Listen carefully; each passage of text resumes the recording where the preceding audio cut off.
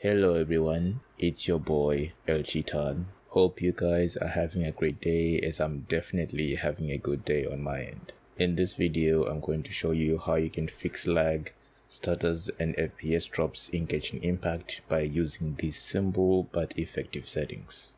These settings helped me a lot to reduce a lot of the issues that I was having with this game.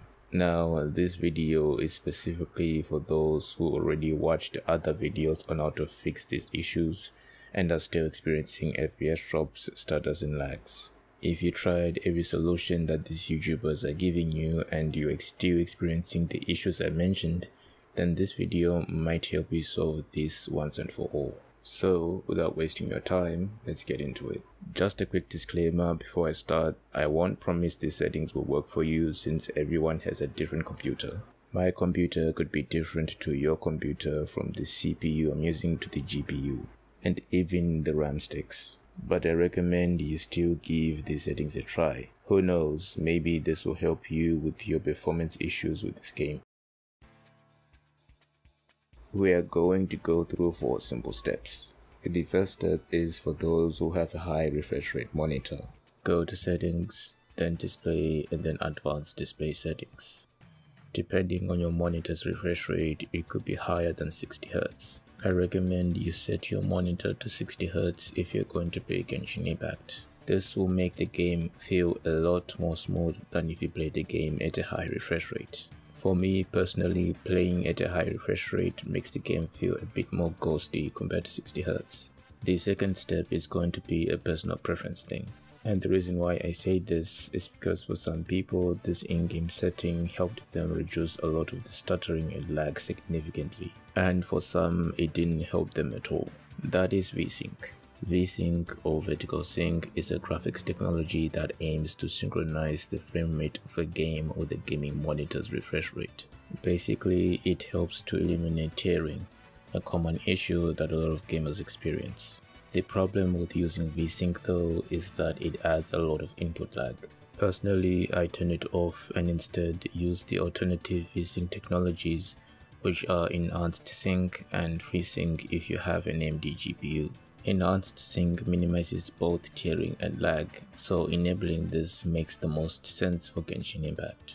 Freesync Premium also do the same thing as Enhanced Sync, so I recommend you enable it as well. To use this, make sure you have a monitor that supports Freesync. For Nvidia users, make sure you have G-Sync enabled and you also have a monitor that supports G-Sync. The good thing about Nvidia users is that if you have a mix of a Freesync monitor and an Nvidia GPU, then you will successfully run G-Sync. As long as the monitor is approved by Nvidia, then you are still good to go. With these settings enabled, the game should feel more responsive, less lags and less stutters. However, there's still one more problem. If you take a look at the FPS graph, you can see that the frame deviation is all over the place. In order to get 60 FPS consistently, we need to use a frame limiter. This is where RTSS comes in. RTSS is basically a monitoring application that provides statistics on frame rate, frame time, 3D acceleration usage, and also offers real-time desktop and in-game video capture support. It's the one I showed you my frame deviation just now. It can be used to do a lot of things, but it's mostly used for setting up a frame limit for most games, and it works. You can download this as a standalone program, or you can download MSI Afterburner bundled with RTSS. I'll leave a link of it in the description in case if you don't have it. Once you're done installing it, open the program and it should look something like this. Ignore these executables. We are going to pretend there's nothing here. To set up a frame limiter for Genshin, simply click Add and find an exe for the game. In my case, I already found where the directory file of the game is. Then click Open. You should be able to see Genshin added like this. Then go to the frame limit here, click on it and type 60. Press Enter and you're done. In order to know if the frame limiter is working, if you see a straight line in the FPS graph, then that automatically means it's working. This should give you at least 60 FPS consistently without the awful frame deviation. Now, you're probably noticing something here. But Elchitan, why are you still getting some frame deviation even with the frame limiter enabled? The reason why you're still seeing some frame deviation is because playing and recording a game like Genshin Impact takes a lot of my CPU usage. In fact, if I go to Task Manager, it uses about 50 to around 53% of my CPU usage.